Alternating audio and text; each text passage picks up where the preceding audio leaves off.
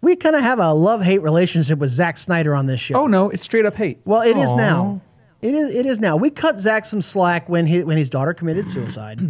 We cut him a lot of slack when he left the world of DC to take care of his family, and we completely understand and sympathize with him. That is the most traumatic thing that any parent can go through, and we're sorry that happened to him.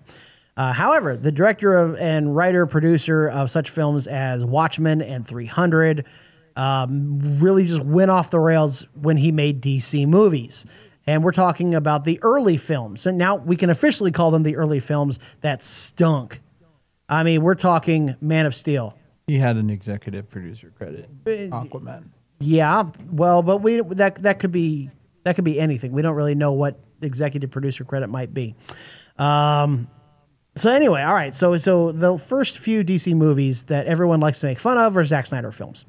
And now this poor guy, he keeps trying to be relevant. All right. He keeps talking to the press and he'll make these odd statements about, a Snyder cut of his films and what his original intention was and what his vision and his theme and his plan. And oh my God, if only Warner Brothers hadn't let me go take care of my family, I would have had this cool, awesome idea. Yeah. And now he's gone completely off the rails. I mean, he was at a panel recently and he just went bananas, absolute ballistic. Now, I have the transcript here that I got from Entertainment Weekly. And you want to put the edited version on screen or no? Yeah, you want to put the edited version up there on our Facebook live chat, facebook.com/GYGO radio. And I'm going to bleep out a few things here because, again, he just kind of goes off. Now, let me first say this before I even get to the transcript. So he has a right to defend his works. He has a right to defend his point of view. And what he says really isn't that far off base. But it's how he says it, the tone, the way he lashes out, his attitude, that just makes him an absolute embarrassment. All right, so here we go. He says, quote, "Someone says to me, Batman killed a guy." Meaning that's like, a bad thing. And he's not supposed to kill. And I'm like, bleep, really? Wake the bleep up. I guess that's what I'm saying. Once you lost your virginity to this bleeping movie, and then you come out and say to me something like, "My superhero wouldn't do that." I'm like, are you serious? I'm like, down the bleeping road on that. It's a cool point of view to be like, my heroes are innocent. That's cool. But you're living in a bleeping dream world. Yeah, first of all, he says like a lot, doesn't he? Like I've known 13-year-old girls who've said like less in a sentence. I think like Alexandria Ocasio-Cortez, and he should hang out sometime. Have you heard her speak, by the way? It's like and like and like, oh my God, guys, like oh my God, like totally, like oh my God. So he says that a lot, and then the F-bombs that he drops. It wasn't the PG-13 where you're allowed that one. The guy just goes off. I don't even want to read it again. I mean, it's a wow. It's unprofessional. First of all, I taught him. I'm sorry. And secondly, just wow. Seriously, God. All right. So let's break this down real quick. Yes, Batman does kill. Well, he has killed. He has killed. He won't. In the 30s, he killed. In 40s. In the 40s, yes. And I mean, there are probably some people in the movies that in the 1989 Batman, he does drop a guy down the bell tower. But that's a movie, though, and with movies you have to have a conclusion, and even that I don't think that was on purpose. But I'm just saying it was an accident. He slipped. Batman has killed people. Yes, he has, and people were a little surprised to see him wielding a gun in Justice League, and almost killing Superman and Batman and Superman. To be fair, that's more like Dark Knight Returns Batman, and even in the Batman Beyond pilot, he had a gun. And then you also have the Batman Beyond suit on. Thomas Wayne in Flashpoint Paradox. Well, that's different though. But he's still Batman. Not really. Did he wear a Batman costume? He's not. But Thomas Wayne's different. I agree. And all right, but his point is, Zack Snyder's point is, this is a darker, grittier version of Batman. If he kills, he kills. Okay, I mean what's the big deal? I mean, I'm sure Superman killed more than a few people. In fact, apart from Zod, Superman's killed people in Metropolis during the big battle scenes and all that. It happens. It happens. I get his point of view. It's the way he puts it out there, though. I mean, he's not the Punisher. He's not Daredevil. He's not killing in that way. Well, kind of, sort of. But wow, Zack Snyder, this famed director of films, is talking like a pissed off teenager. And that's why Zack Snyder should not go anywhere near the DC films again. Yes, keep him far away from the DC films. Like Ben Affleck in a superhero movie. No, I liked his Batman. I wish he got as a Dark Knight Returns version of it. Yeah, I like that. I didn't like him at all. I thought he was garbage. That's a discussion for another time. Yeah. How much time do we have? Holy cow, man, we could spend an entire show talking about that. So this is a guy who lost his cool. Now, he's speaking to a panel of Batman fans, Zack Snyder Batman fans. So there was a lot of applause. If you go look it up on YouTube, you can find the panel and the discussion, and there are lots of applause and laughter and that sort of thing. But I think we should expect better from Zack Snyder. I mean, I can't see Patty Jenkins going off like this, the director of Wonder Woman.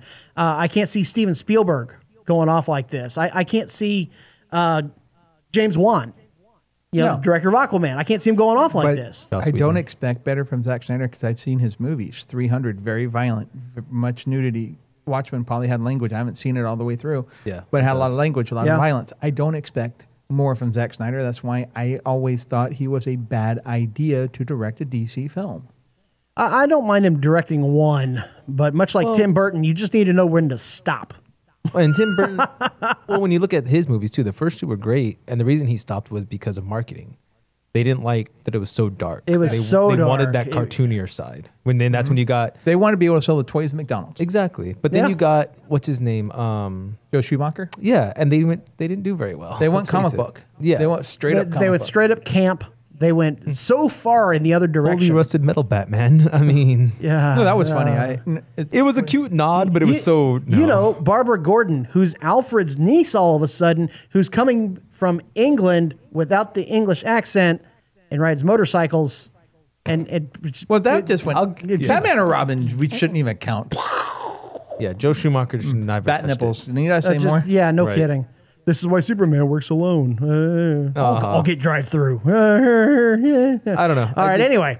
I think they should have went off on a tangent there. I'm kind of curious what Joss Whedon would have done with Justice League, because didn't he step in when Zack Snyder stepped out? He did. Yeah, the movie was, from what I heard, 70%, 80% done, and Joss Whedon just finished it off and touched some parts up here and there. Yeah, so it makes me wonder, like, what would happen if Joss Whedon would have had the control of the whole thing? Because I mean, he did a great job with Serenity. There'd have been more daylight. Yeah, that's true. That's true. Probably not as many legs up shots of women. Yeah, that's for sure. Zack Snyder loves those. Well, he and Michael Bay both, to be honest. Yeah, they do. But so Zack Snyder just I don't understand. I don't know if he feels pressured. I don't know if he feels jaded, stilted. I don't know what caused this temper tantrum. But it was a 5-year-old temper tantrum. He's upset because he didn't get to complete his vision, because his vision's stupid. At this point, unlike Marvel's vision, which is just dead. Terrible. Honestly, at this point, he reminds me of Edward Norton right now. How Edward Norton's so mad at Marvel for the whole Hulk issue. Yeah, and this is kind of the same thing. He's pretty angry. All right, there's no question about it. Well, Edward Norton is a diva. And that's straight. Zack Snyder's the same way, though. So he's getting there. So now this also comes out from the panel. Zack Snyder goes on a little calmer now to talk about what his vision was for the Justice League movie, and he's for Justice League 2. And he says, and that's where we would end up in a distant future where Darkseid has taken over the Earth, where Superman has succumbed to the anti-life equation, and there are a few members of the Justice League that survived to that world, and that they were fighting Batman and a broken half of Cyborg. There's only half of him because of whatever happened. That's Zach, by the way, not me. They were working on an equation to jump back and tell Bruce. So Bruce Wayne. Oh, okay. When Flash came back in Batman v Superman. I think so. Yeah. When Flash was there, said Lois. Exactly. So what happened was that Darkseid kills Lois Lane, and Wonder Woman, I think, too. He kills several members of the Justice League, and he kills Lois Lane. Superman goes bonkers. succumbs to the anti-life equation and just goes absolutely insane. And so the world is now taken over by Darkseid, and could Zack Snyder get any darker with this? A little bit. I mean, this is like Injustice on steroids. I mean, yeah. Pretty much. It really sounds like the Injustice storyline for the first game. Almost. I mean, there's almost nothing about this that I would want to see in a theater. I mean, that I do. Well, I mean, that's just my morbid side, I guess. now look, the end of Infinity War, when half of everybody is turned to dust, that's dark. I get that, but this just sounds bad. But you also had 10 plus films to get you there. True. Versus three, maybe. I mean, we all fell in love with the characters from Marvel, and we're like, cool. And they built them up over time. They didn't just jam them into our films. And this doesn't sound like, I mean, the snap happens at the end of the film. It's the quest to get the gems, and you keep expecting our heroes to save the day. This sounds like the entire film is just one body blow after another to the fan base. Because this is not going to happen at the end of a Justice League movie. All right, this has to take place over the length and span of a film. Yeah, so Act 3 is when it would all happen. So at the end of Infinity War, after the snap, Thanos is there watching the sunrise and it fades to black. Everybody was like, no, more. No. If he were to do that, they'd be saying, no, just no, I ain't doing this anymore. Yeah. I mean, Again, this you have to wait till Marvel's time at the top is over for DC to start. Well, not even then. It's focus. I mean, DC does great in the animated realm. They do awesome. Amazing. And maybe bring those to the feature market versus the straight to digital or DVD market. So let me ask y'all this. Does any of this sound like something you want to take your kids to go see? I don't want to take myself to see it. And you know how much I'm a DC fan. Yeah. But I mean, my kiddo would go still. I mean, that's a sad thing. I mean, just listen. All right, well then let's. I mean, I can't use me as a subject. I'm sorry. Generic family, then mom and pop, soccer mom with a couple of kids. Can we just kick the Zack Snyder love fan over there? Yeah, I don't like Zack Snyder though. Does this sound like a movie that you would want to take kids to go see? I mean, honestly, no, no, absolutely because you not. don't want to see Superman die. Do you want to? Would you want to, after going seeing that movie, go to Burger King, McDonald's, or Wendy's and get the toys? Like the half that's a good cyborg. point. You know, now all I see is like blood coming down. Now you can get Darkseid with Lois impaling action. I mean, good gracious. Batman just painting his face because he's like, I'm Joker, I'm done.